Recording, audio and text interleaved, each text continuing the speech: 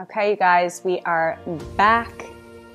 Today is such a beautiful fall day. The leaves are starting to change. When I get most excited about that is when I drive down our new lane because it's so long.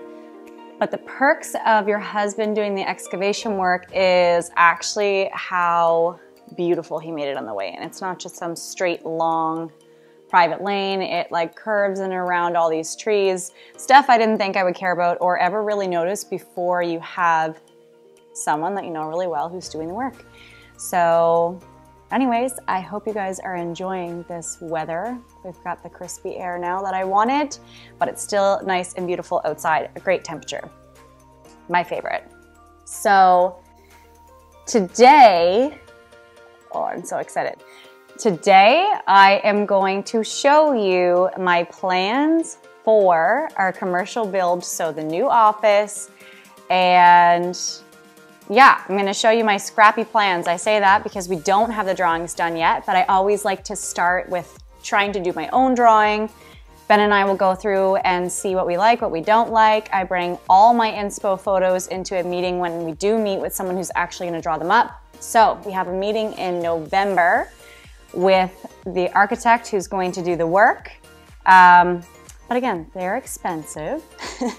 So hopefully by us doing like a general floor plan first and then bringing in all of the things that we've settled on between the two of us for design, then hopefully that means less work for him and less money.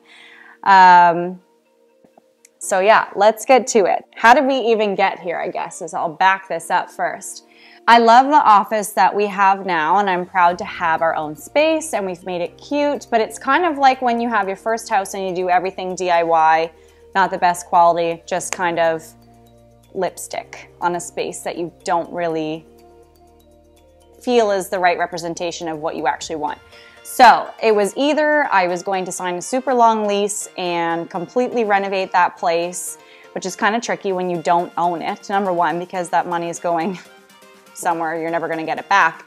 But also, like, they own the building and the exterior of the building, and the exterior of this particular building is not the prettiest, not what we would want. So anyways, it was either dump a bunch of money into that and make it look however we wanted it to look, or Ben and I had a chat because I was also considering just buying a little house or something on the Hammonds Plains Road and renovating just that space for the office. But Ben tends to get a little bit more into projects when it's something that actually aligns with stuff we're already doing together. So we've got big plans for multi-unit in the future. We already have our land for it. We know that we have 4 massive projects that we're going to be doing in the future. But I didn't want to wait till after that to do anything with the office. So I was like, well, what do you think about if we could get land, but also put other units in it? Hesitant at first, now he's super excited, and we did find land thanks to my dad. He had been chatting with somebody over the years, land that he was maybe going to buy in the past just to kind of sit on, didn't know what he was going to do with it. And he said, you know, you should follow up with this person and see if they're still interested in selling. And I did, and he was. So here we are. It's in Hammonds Plains for anybody who's local and knows where that is. It's about 5 minutes from our new house that we're going to be living in a few months, which sounds crazy to say. But yeah, now let's talk a little bit about what I envision for the office. And again, the vision is going to be a combination of obviously what I want and what Ben wants. So he loves like sleek, modern, industrial. And then I'm on the total other end of the spectrum where I see in my mind these like beautiful like boutique or cafe style outdoor markets or whatever. Like when you go down south and there's outdoor shopping and they've got like those rows of outdoor shopping and little cafes and little boutique stores, I love that. So somehow we're gonna marry those together, but I actually want to show you some of the inspiration photos. To start things off, let's look at this Pinterest board for the exterior inspo. Haven't narrowed this down at all. I just saved things that I really loved. So this is what I mean by like that vibe of a little shop or a cafe or something that's like I don't know, I just love that exterior look, and it reminds me of being down south and going shopping or stopping into a little market or grabbing a coffee, and I just really want that quaint, cozy feeling in our office. I want when somebody shows up as a client to see us that they feel like this welcoming hug. I don't know, that sounds really corny, but I really mean it. Look how beautiful these spaces are. So that's what we're trying to accomplish, or that's what I'm trying to accomplish anyways. We'll see what happens when we marry our styles together. This is my little floor plan that I've been working on. I'm going to focus mostly on the space for the office. So no idea where the windows and doors are actually going to go, but let me give you a rough run through of what I have in my head so far. This is heavily influenced by 2 different spaces in the Jillian Harris office that she designed. So sorry for copying, but they were too good not to. And I will put those pictures up on the screen as they come. So anyways, front door, I'm gonna do something with our logo here, the Chelsea L Team logo. Hop right into one of those spaces that I love so much that Jillian did, because it does remind me of a cafe. She's done this little bar right here that you can actually look out the window and work at. Cannot wait to do one of those. Absolutely happening. This front room here is actually going to be a meeting room, but because we have like an open space where all the girls are going to be working in the same spot, we don't have an official board room this time. I wanted to have a space where either they can tuck away for important phone calls or Zoom meetings, but also when we have clients go in, like kind of go in and shut the door, or also film video content at a desk here. So that's what that room's for. This is closet. Over here is the bathroom. And then you can continue walking in here. Now, I wanted this space here to be very universal. So this will be like where we have our meetings, and there'll be a TV up on this cabinet wall here. But also on this other side will be the kitchen.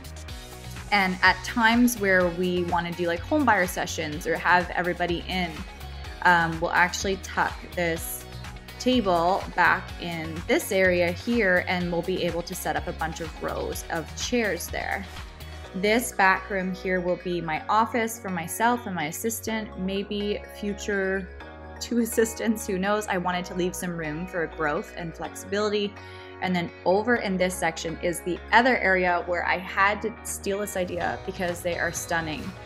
Jillian Harris did these beautiful built-in desk areas, and I wanted to make a special space for the girls where it's laid out differently and everyone's kind of close together. I wanted to at least have an area where they felt that they could set it up super cute and feel at home when they're working. So those stations are going to go back there. This to the right is the other commercial space, and this is storage and stairwells to the upper level for the units. So now that we've looked at the office side of things, which I get carried away with because clearly that's where I am going to run my business in the future, and I'm very excited about that. But now let's talk about the 2 units above, because we don't really know what we're going to do with the commercial next to us. I think I'm more inclined to hopefully like create an overall space and then just finish it off with whoever we find as a tenant and attract like what kind of businesses we would like there, versus Ben's like, no, let's not do anything and then find the tenant first and customize it to them. The reason why I don't want to do that is because I feel like I've been jaded in the past. I know how it is to help somebody customize exactly what they want. It's always more expensive than you think, and you feel like you're working for somebody, and that's why Ben and I will never build houses for a living. Never, never, never.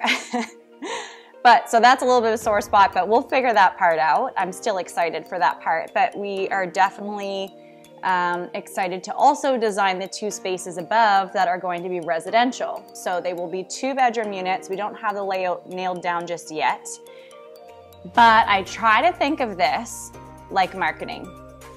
So when I'm marketing for real estate or for my business, I always try to think like, who's the target audience? Who am I trying to attract?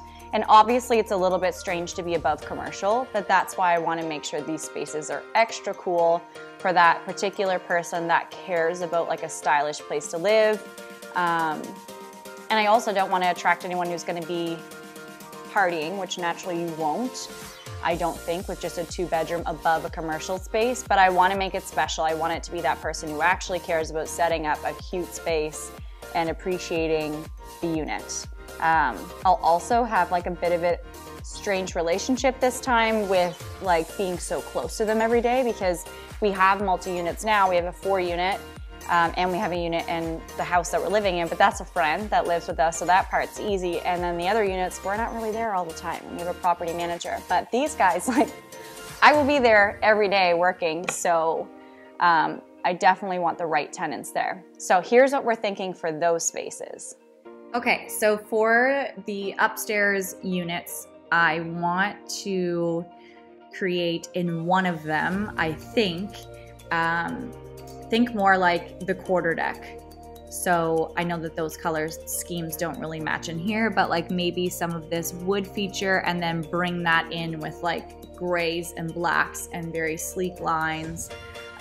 Just simple. I think Ben will really like that one.